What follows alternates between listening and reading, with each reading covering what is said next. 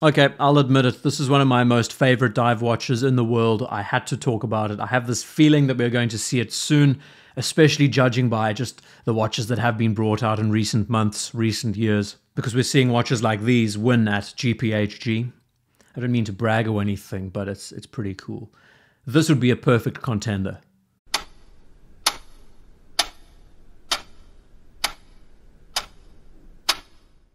The Seamaster 300, the illustrious dive watch, one of Omega's flagship, one of my favorite watches ever made. You know as well as I do that I could talk about this watch for days on end and never tire of it. A year ago I made a video on this channel about the MOD Seamaster, the famous Seamaster 300 that pushed the big triangle aesthetic that had a T hallmark on its dial that was made for the Royal Navy during the early 1970s. Being some of the earliest examples of a modern military dive watch, this became the chief inspiration for the Rolex Milsub for the likes of the Tudor Snowflake. The Ministry of Defense had a whole range of standards that they wanted fulfilled, and it was from these prototypes that we saw the future development of the 165.024 or the 166.024. Now, why am I telling you all of this?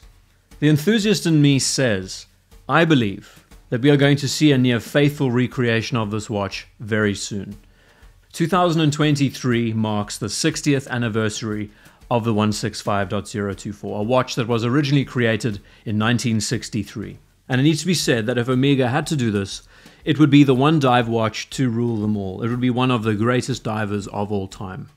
As we know, Omega as a brand likes the element of surprise. When they released the Ed White 321 Speedmaster, did we not all go mad?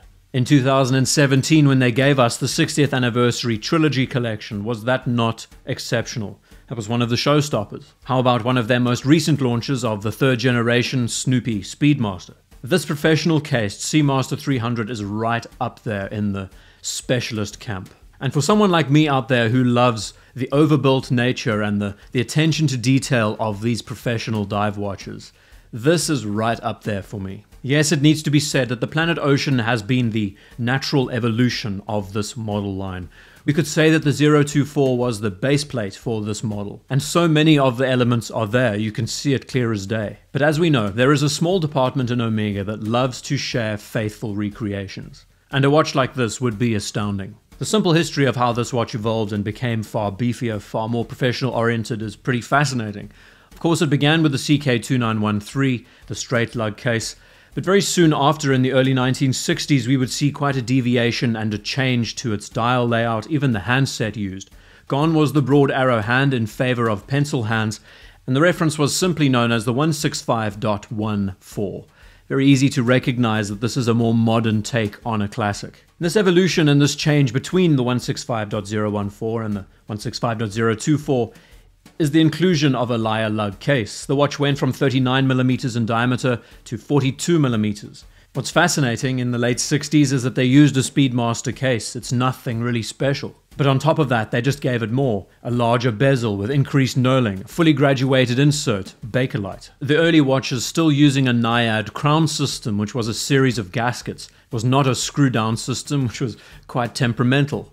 At shallow levels, the watch is actually prone to water ingress, but the deeper you go, the more the pressure builds up around the seals, which allows for the watch to be more water resistant. Safe to say this was quite a primitive technology because Rolex actually owned the patent to screw down crowns at the time. And this beefier, more professional oriented Seamaster 300 saw its time in the limelight when it was first asked to be used by the Ministry of Defense. Interestingly enough, some of the earliest batches of these models were issued to the RAF, to the SAS, before eventually being fed to the Royal Navy. And of course, the most famous of these models did away with the 12 numeral at the top, replaced it with a large triangle. These now being known today as MOD Seamaster 300s, highly collectible. Now these are great, great watches. I love them because of the aesthetics. I love the extra presence they have on the wrist. I think unlike so many dive watches today that focus purely on the fashion, this one was directed at being a functional instrument first. For a larger than average dive watch, it used up that negative space so effectively. And with it you get many tiny details that you wouldn't see otherwise, like open 9s and 6s. A beautiful use of typeface. Some of the earliest inclusions of sword hands on a dive watch. And it needs to be said that these watches were the prototypes. These set the standard that the other brands would follow afterwards. So the great intersection is that not only were these the first professional, in quotations, Seamaster 300s, but these were also the first prototypes. So let's say hypothetically that Omega is in the background working on this new watch. Where could we pull our inspirations from?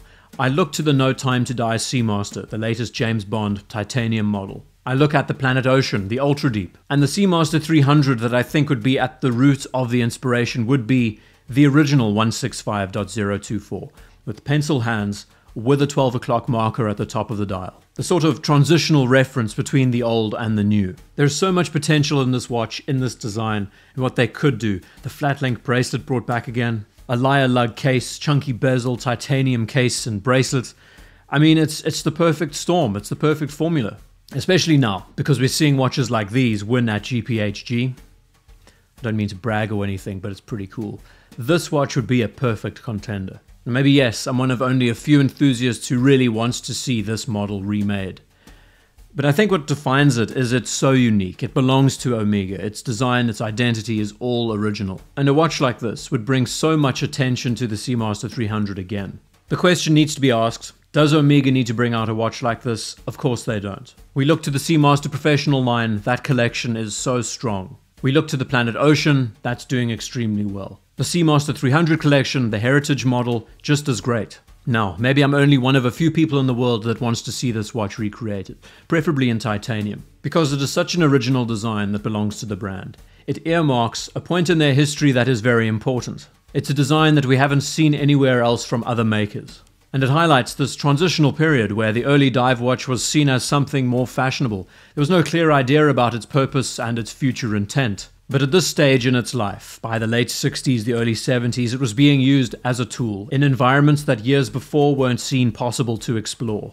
I think the best way I could describe the 165 or the 166.024 is it's a cornerstone watch that caps off the development of Omega's dive watch history. That is the reason why it is so significant. A celebration of an important anniversary and a moment in their dive watch history that should be commemorated. So really the sky is the limit with this collection, whether the brand decides to go down a faithful route of bringing back an original or being a bit more creative, cross-pollinating and using elements from the MOD dive watch in an ultimate configuration. Mark my words that whether it is a month from now or 10 years from now, when this watch finally arrives, it is going to be beautiful. And odds are I will be first in line to talk about it.